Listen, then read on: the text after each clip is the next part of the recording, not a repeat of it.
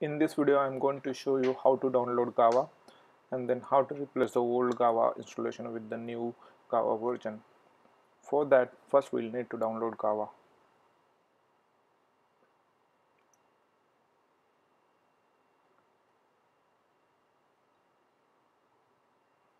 Okay, so in the section 2 from the manual you can click on the download link.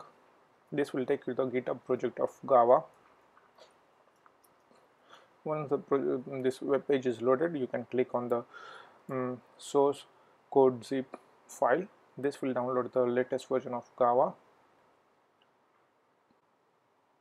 and then in download you should see the GUAVA-1.zip file. Apart from this, I have also downloaded the demo genome and the sample data that I'm going to use it for this demo. If you want to download same files, you can use the download link given in the manual here in the recommendation box. After that, I will show you how to open the terminal. For that, first you need to go to the Finder as shown in the instructions here. Go to the Finder, then click on the application and then click on the utilities, and then under it you should find the terminal app here, and then double click on it. It will open the terminal. So now the terminal is open. Next we need to replace old GUAVA installation with the new GUAVA version. We don't need to repeat the installation, but we need to delete old GUAVA version and copy the new package to the same location. So for that, first we'll go to the home folder.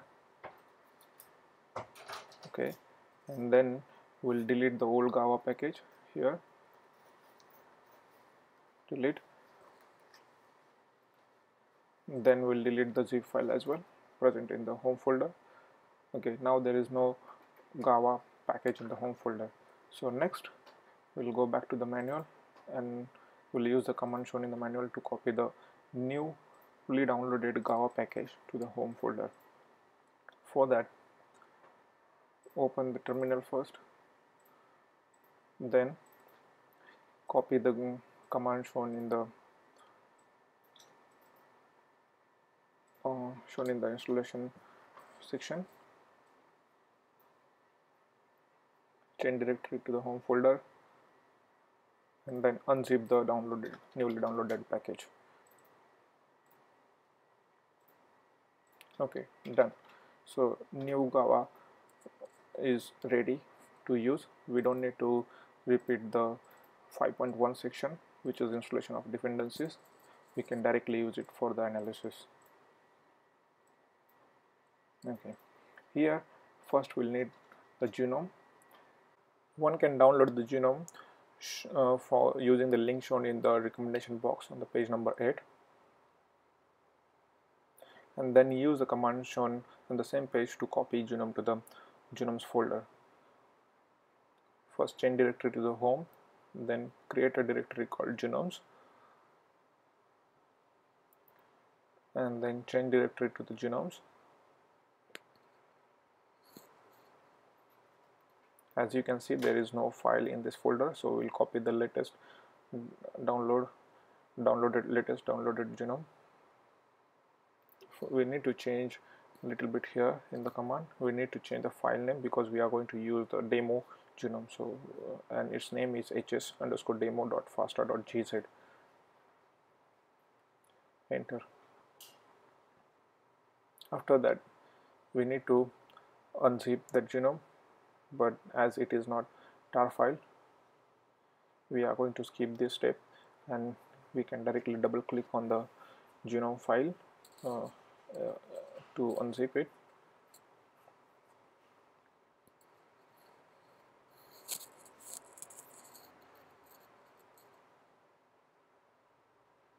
Go to the genomes folder, then double click on it. That's it. It will extract the genome and we'll create a hs_demo.fasta file. And this we are going to use it for genome index builder tool. So next we are going to start GUAVA using the command shown in the section 7. Change directory to GUAVA package, then use the java-jar guava.jar command to start GUAVA. Enter.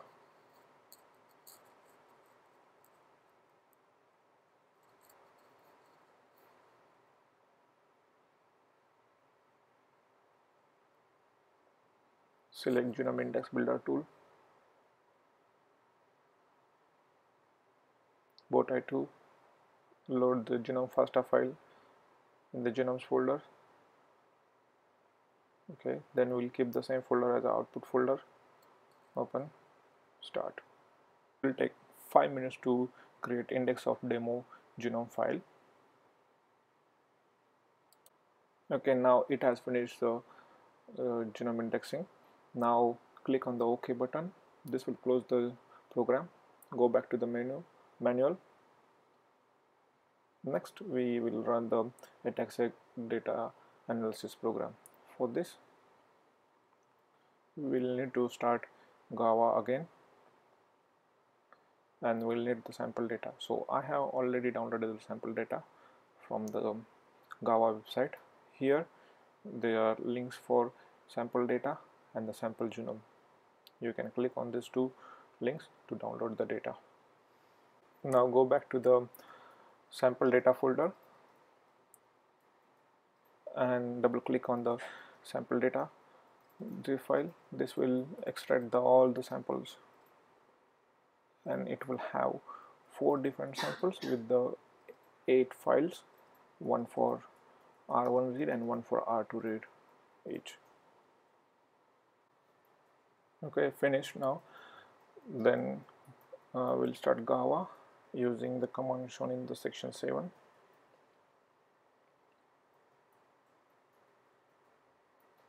We'll just copy this command to the terminal. Enter. This will open the GUAVA. Okay, and this time we'll select the ATAC-seq data analysis program.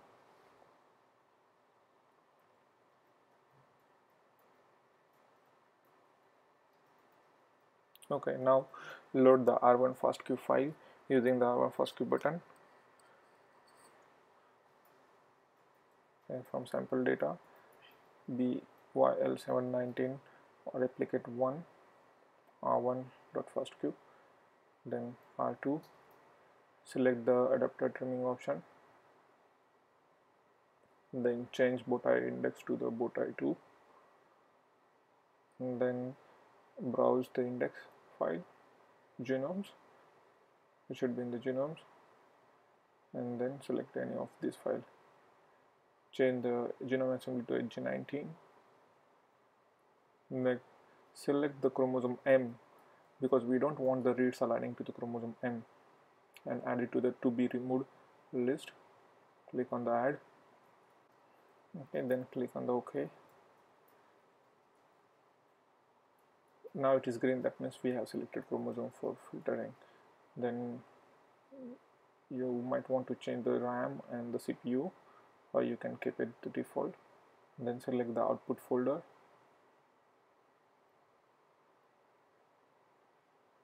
Okay, open. Then start the analysis. Click on the start analysis button.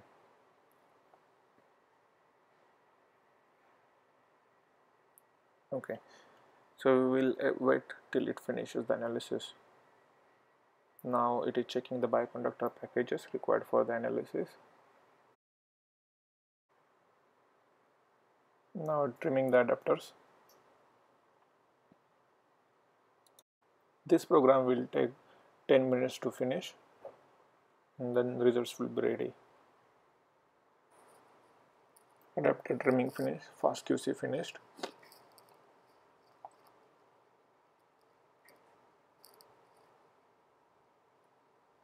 Alignment finished, and now doing alignment filtering.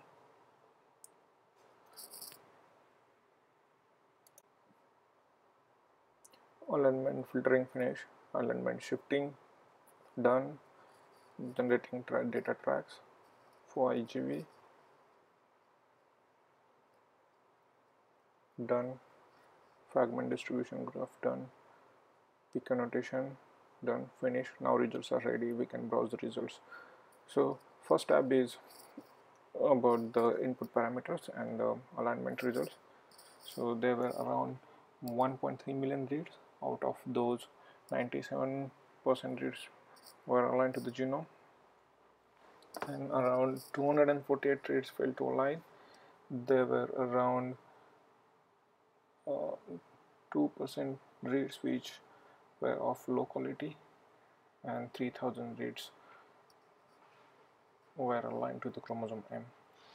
Furthermore, alignment filtering statistics, which show the duplicate reads and the reads aligned to the blacklist region, and then total useful reads, plus the peak calling results.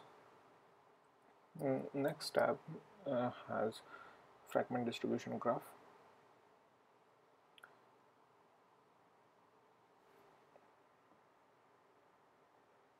Next tab has fragment distribution graph here, and then after that the peak annotation table. One can browse the peaks and view in the IGV. Last column is gene symbol column. One can search the peaks near to any gene using the gene symbol. Suppose I want to search a peak near to the MAK gene. I will type MAK in the gene name box, and this will shortlist the peaks near to the MAK gene. Suppose I want to visualize the peak overlapping with the MAK gene, which is the first one. I will click on that peak and then click on the view in IGV button. This will open the IGV and will load data tracks automatically to the IGV. Click.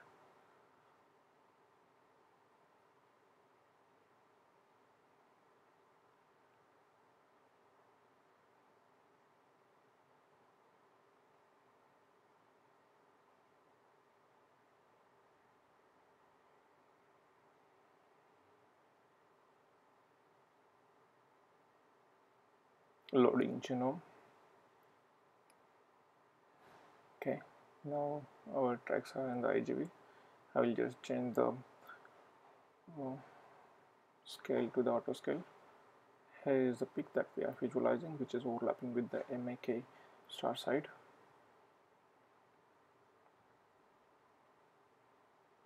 Okay, zoom out.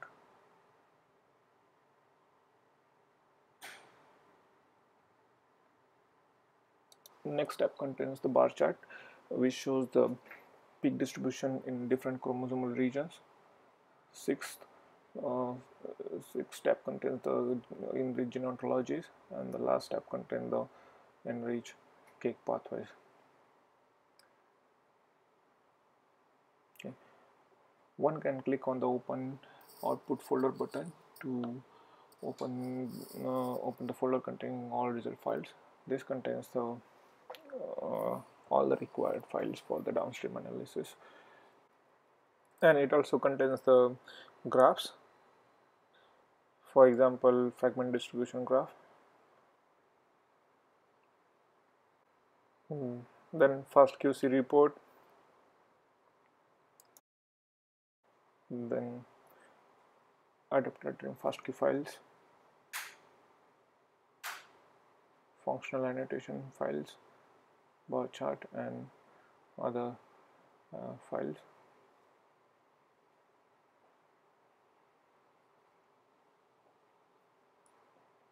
And then peak calling files from max2.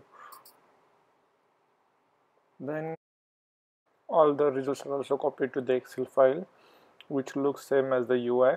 One can use this file to visualize results in the future.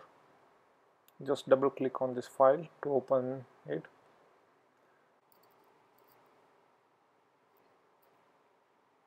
Here we go. First alignment, then alignment filtering results, fragment set distribution graph, peak annotation table, bar chart,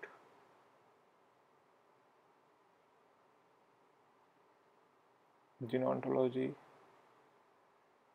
analysis and the pathway analysis. Okay, and then click on the close button to close the GUAVA. That's it. Closing IGV.